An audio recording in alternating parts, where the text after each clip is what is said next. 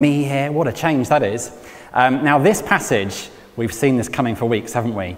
It's a passage we need to treat gently, and we know that we find these concepts difficult. So let's pray for God's help as we come to it. Our Father in heaven, thank you that you have lots to say to us today, and we pray, Father, that you would speak to us now through your Bible so that we would actually know you and live for you. And we pray in Jesus' name. Amen. Amen. Well, here we go then with our talk from that passage. We don't have Bibles to share out in the church building because of restrictions, but I'll put the verses on the screen that you guys need to look at as we get to them. So, in what situations do you most glorify God, do you think? In what situations? Maybe, when you come to church, maybe when you're watching the live stream. To put it another way, where's the greatest battleground to be a Christian?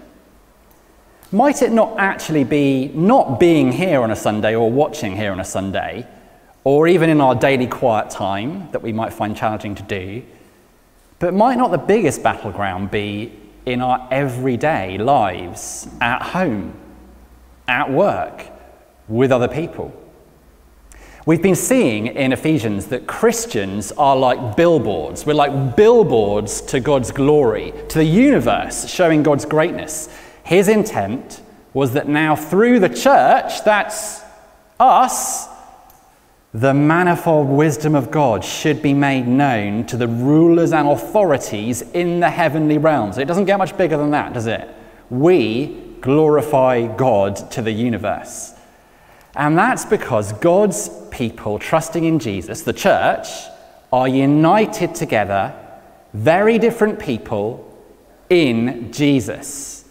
And it glorifies God that that could happen, because that would never happen but for Jesus.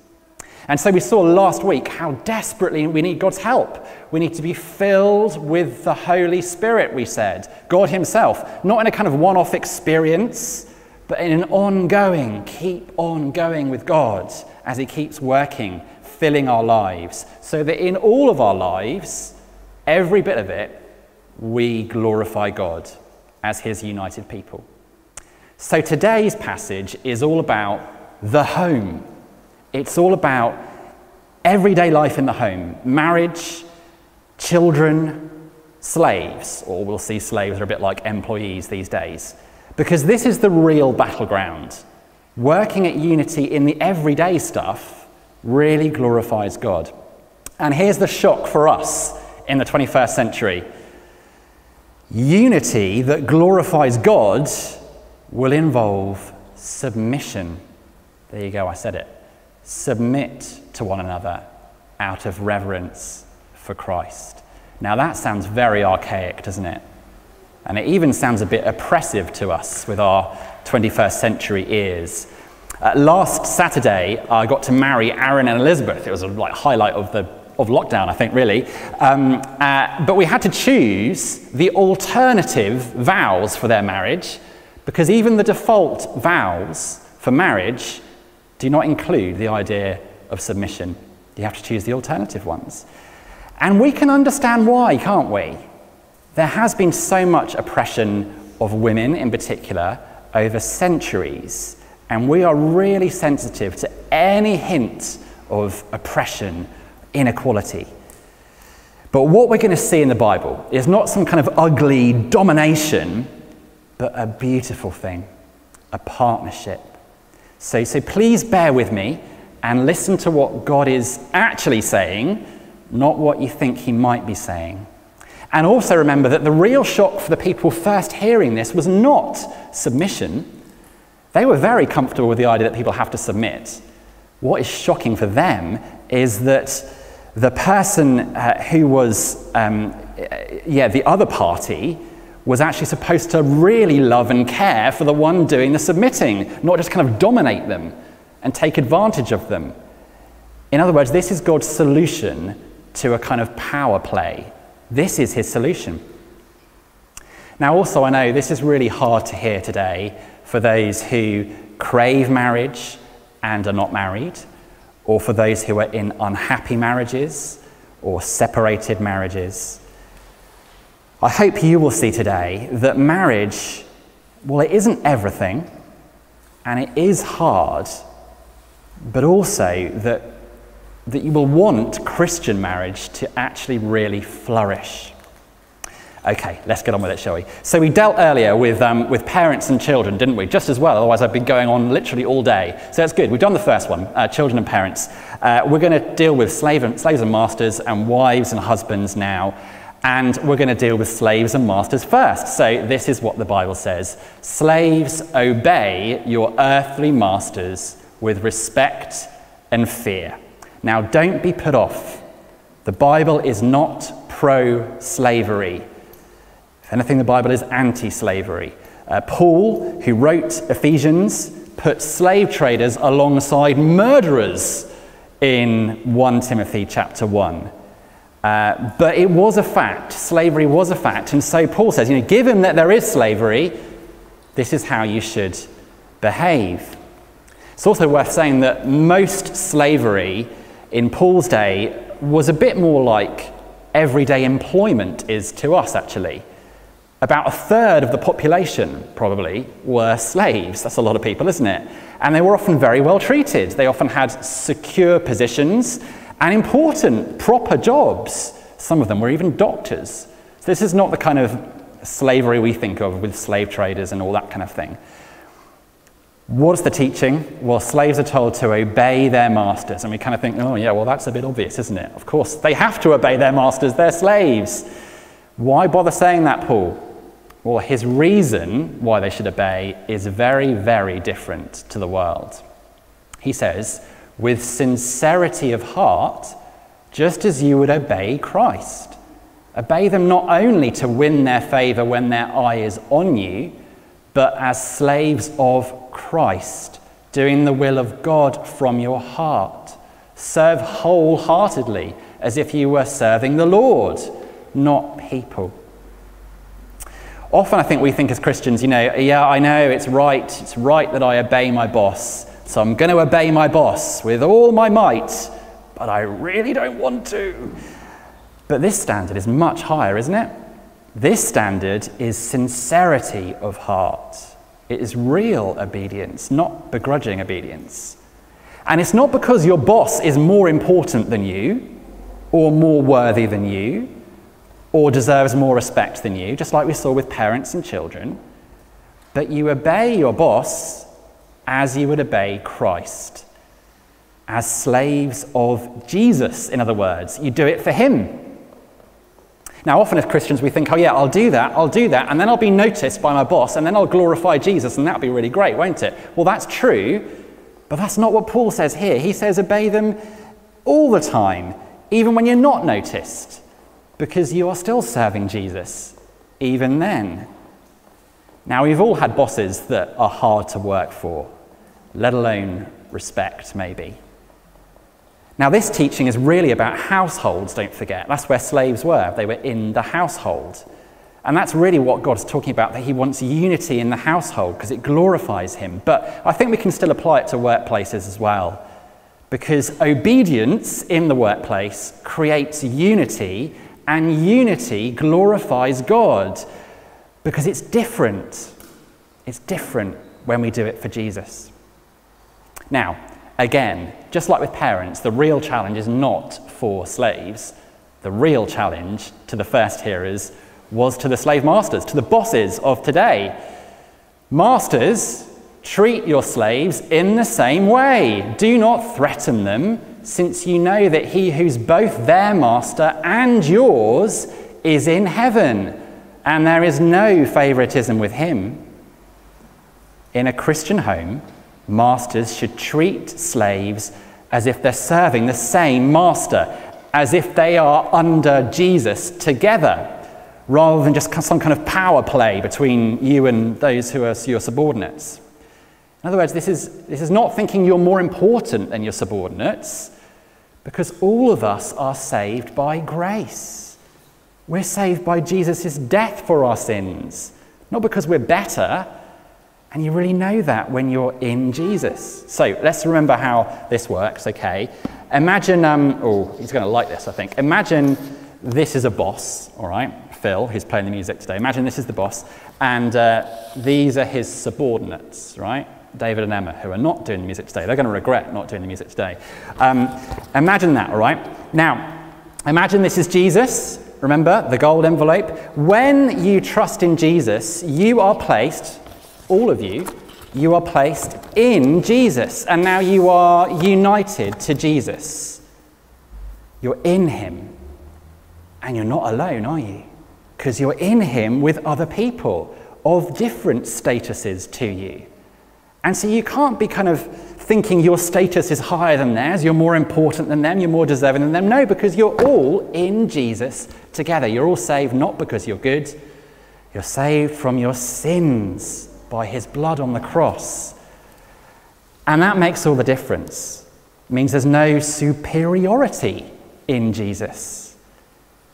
Now, of course, our workplaces, they're not Christian households, are they? So it's a little bit different, because not everyone there is in Jesus, probably.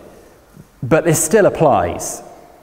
Harsh and threatening behavior, that disunites, doesn't it?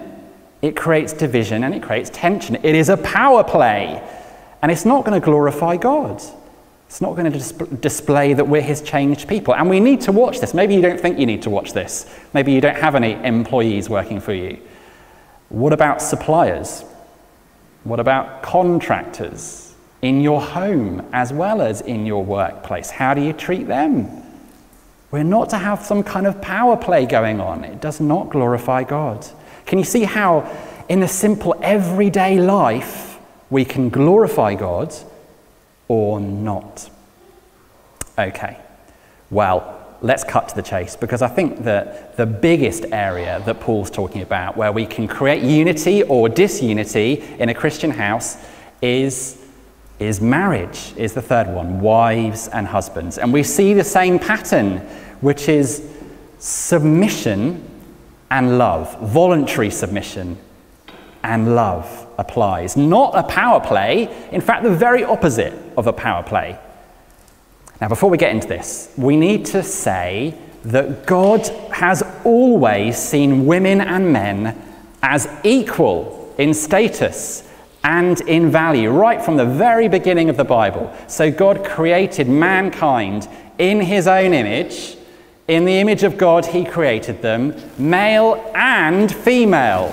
He created them, both women and men, made in the image of God, both equal, both having huge dignity, made in the image of God. Wow.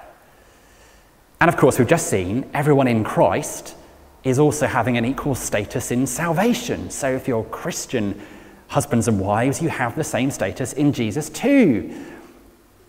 But this doesn't mean that submit is a dirty word just because you are equal. Remember, God the Son, Jesus, submitted to God the Father, and yet they are both God, aren't they? They are equals. Especially look at the Garden of Gethsemane if you want to see that in full effect. That was submission, but not submission because one being more worthy than the other. Let's see what the Bible says. Wives, submit yourselves to your own husbands as you do to the Lord. For the husband is the head of the wife, as Christ is the head of the church, his body, of which he is the Saviour. Now notice again, it's not submit to your husband because he's more important than you or because he's more worthy than you. No, out of service to Jesus. And notice too, it is voluntary. It's not coerced by the husband. It's wanting to obey Jesus, his pattern for marriage, of having a head in marriage. And look what it's modelled on. Now, as the church, that's us, submits to Christ, to Jesus, so also wives should submit to their husbands and everything. Now, we don't submit to Jesus out of sheer terror, do we? Or grudging hatred. No, we obey him as a loving Saviour who died for us, who gave himself up on the cross for our sins so we can be forgiven. We submit to him as one who wants the best for us. And that is how a wife is being asked to submit to her husband, trusting his care of her. Forgive me for a minute talking about my own marriage. It is beautiful that Catherine wants my lead in our family as the head of the family. It's beautiful. It's beautiful that she's not always trying to usurp me or manipulate me or the situation to get her own way. It's beautiful. It's beautiful that she really wants my input in decisions, that she wants actually me to be responsible with her for decisions. It's beautiful that she leaves many decisions on like our diary, our family diary, or big purchases until we can actually talk to each other about it, because she wants me involved. It is beautiful. I find it beautiful. And it's even more beautiful when on the rare occasions that we discuss things and we still find we don't agree, very, very rarely, that Catherine actually says, okay, well, we'll just go with what you think, actually, Ben. It reduces conflict by doing that, doesn't it? Because we've actually come to a solution. It creates unity. And of course, if I'm actually being the head I should, then what I think is the best way should actually be the best thing for Catherine, shouldn't it? Not just for myself. We're going to see that in a minute. Now, we don't do this perfectly. We really don't. No one who's here or who's watching does. But it is our aim, and it is different, because many married couples live such disunited lives, actually. Many married couples actually operate as individuals, because that is the only way they can get what they want with their time, or with their money, or with their priorities. And the Bible says, be different. Wives, submit to the loving lead of your husband and be united. Be the beautiful unity that will glorify God. Now, I know there's going to be lots of questions about that, and we can't really answer them all right now. We would do in marriage prep, as we did with Aaron and Elizabeth. We must say, of course, there are obviously times when submission is not right. In fact, it's wrong. That would be, for example, when it's to go against what God says in the Bible, or when there's violence involved, or when there's abuse involved, of course. But let's major on the main principle here, not the exceptions, which is about accepting our God-given roles. Unity in marriage creates unity in the home, and it glorifies God because it displays his amazing wisdom that this could ever happen between two people, frankly. Okay, that's the wives. Husbands, don't think you've got off lightly. In fact, your role is probably even harder, or you've not really understood it. This is what the Bible says. Husbands, love your wives. How? Just as Christ loved the church and gave himself up for her. Now, this would have been a real shock in Paul's day.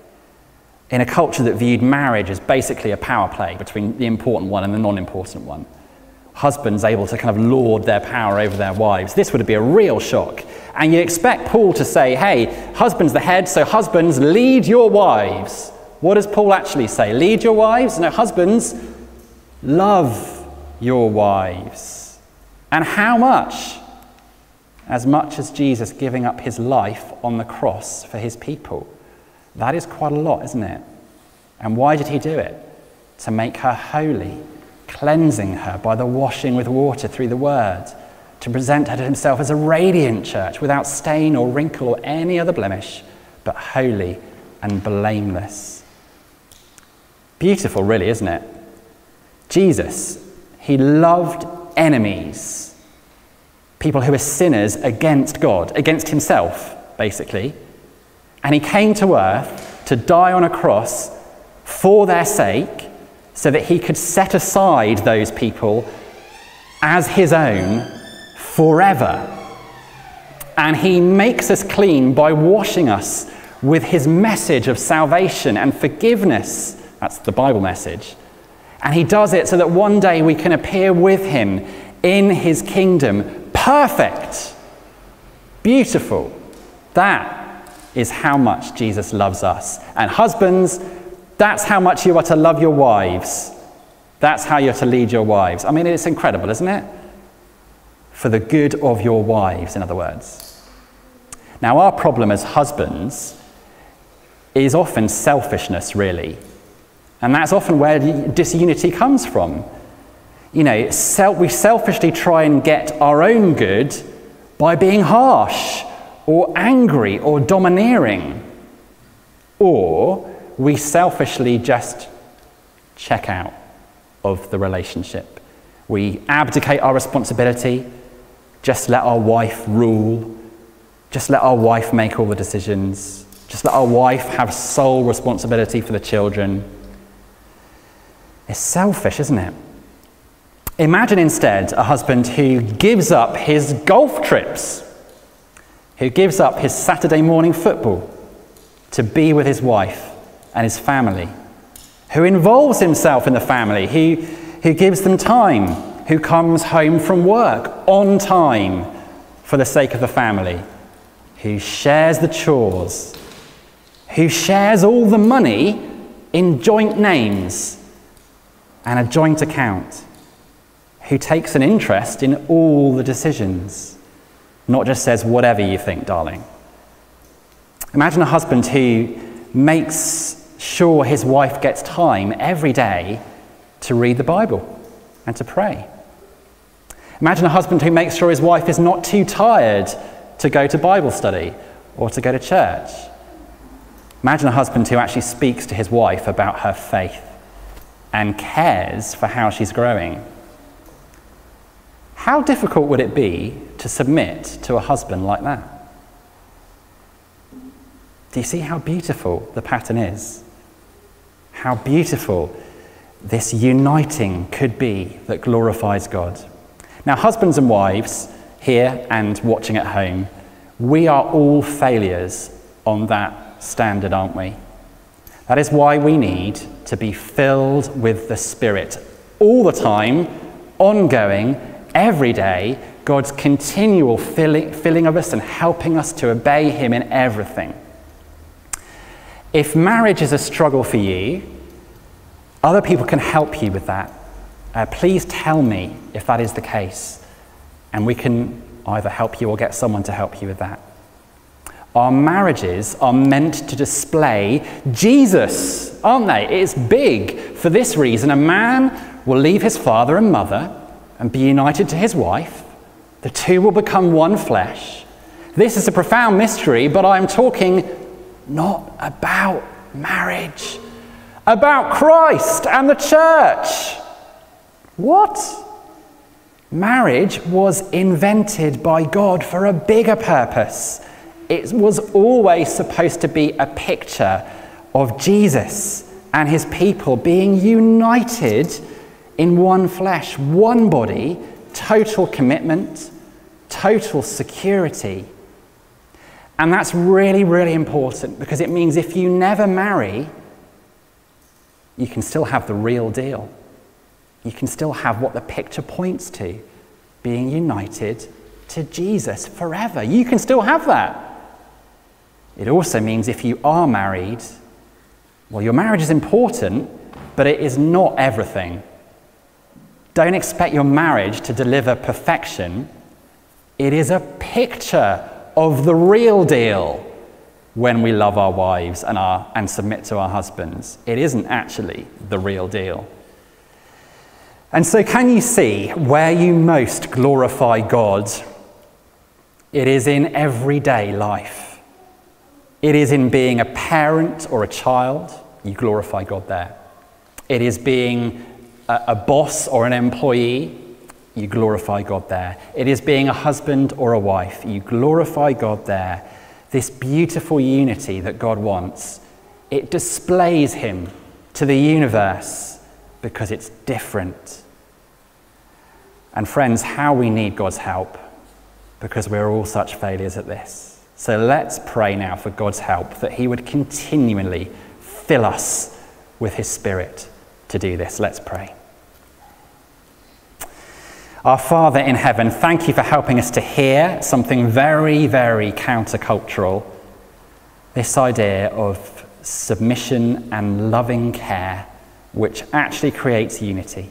Father, please help us to hear this deep in our hearts, with soft hearts, and please, Father, change us to be those who voluntarily, willingly submit and love, really care for, sacrificially each other, whether we're married, whether we are employees, whether we are parents and children.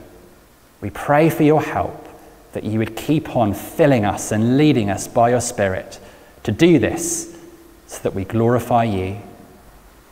And we pray in Jesus' name. Amen. Amen. Thanks, Jacob.